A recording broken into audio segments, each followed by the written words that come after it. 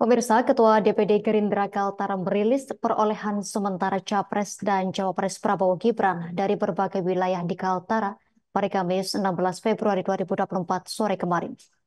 Dikatakan Ketua DPD Gerindra Ibnu Saud, berdasarkan perhitungan internal saat ini suara dari Kaltara sebesar 71,04%. Untuk informasi lebih lengkapnya, kita telah terhubung bersama rekan Andi Pausiah, wartawan Tribun Kaltara, yang akan melaporkan informasinya untuk Anda. Rekan Andi Pausiah, silakan laporan Anda. Ya, baik rekan, selamat siang Tribuners. Bersama saya Andi melaporkan dari Kota Tarakan, Provinsi Kalimantan Utara. Ya, Ketua DPD Gerindra Kaltara merilis perolehan sementara Capres dan Cawapres Prabowo-Gibran dari berbagai wilayah yang ada di Provinsi Kaltara. Pada hari Kamis tanggal 16 Februari 2023 kemarin sore.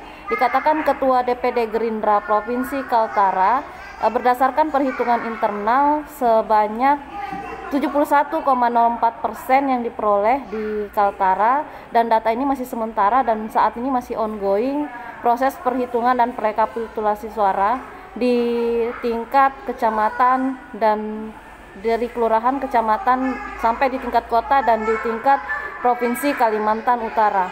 Ibnu Saud dalam rilis persnya kemarin menyampaikan bahwa pada hari Kamis kemarin memang ia menyampaikan data ini masih bersifat sementara, dan namun ini adalah hasil kerja keras yang berujung manis dan hasil kerja keras dari tim dan relawan yang ada di masing-masing pelosok daerah. Jika ini terus berlanjut, angka ini terus meningkat, maka ia meyakini nanti akan bisa mendapatkan potensi 2 kursi yang ada di DPR RI. Dan namun saat ini masih memantau terus perkembangannya, karena memang dari masing-masing daerah masih ada beberapa TPS yang belum menyampaikan laporannya. Salah satu kendalanya karena kondisi geografis, misalnya di Krayan, kemudian di daerah pedalaman Malinau, Apokayan. Lalu dilanjutkan Ibnu Saud sendiri, ia juga menyebutkan bahwa ada nama yang sudah potensi untuk maju untuk bisa duduk di kursi DPR RI, diantaranya ada Ibu Rahmawati dan juga Bapak Ebenezer. Ia melanjutkan bahwa untuk hasil 71% ini masih akan terus dipantau dan nanti akan diumumkan di KPU RI secara resmi. Demikian rekan, saya melaporkan dari Kota Tarakan, Provinsi Kalimantan Utara. Terima kasih atas laporan dari Anda, rekan Andi Pausiah, wartawan Tribun Kaltara. Selamat bertugas kembali.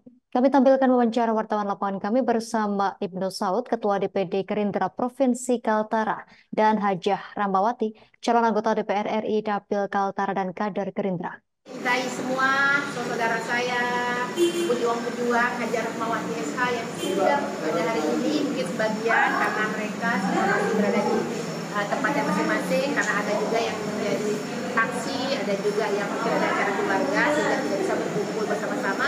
Tapi insya Allah nanti kita akan bertemu lagi seperti ini, dan ini adalah duduk bersama meluapkan rasa syukur kita, walaupun hasil belum keluar di sampingnya, tapi minimal kita dari masing-masing RT kita sudah mendengarkan hal yang baik. Mudah-mudahan nanti kabar resminya juga akan kita dengarkan. Amin. Adapun acara ini adalah acara keluarga kita, keluarga besar kita. Amin. Karena saya juga kalau berjuang sampai ada kalian semua juga tidak akan sukses.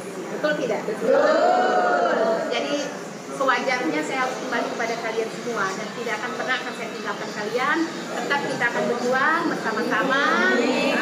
Dan kita di sini saling mengingatkan. Kalaupun suatu saat saya kadang-kadang tidak bisa membalas WA, di WA aja saya. Insya Allah saya sebagai manusia biasa kadang-kadang tidak luput dari kesalahan. Kalian wajib.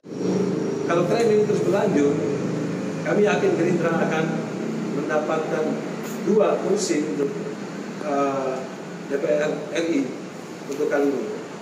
Kita terus melihat segala perkembangan, dan terima kasih juga kepada yang telah insya Allah mempercayakan aspirasinya melalui Partai Gerakan Indonesia Raya. Kami merasa sangat terhormat, dan tentu sekaligus ini adalah Download Tribun X sekarang. Menghadirkan lokal menjadi Indonesia.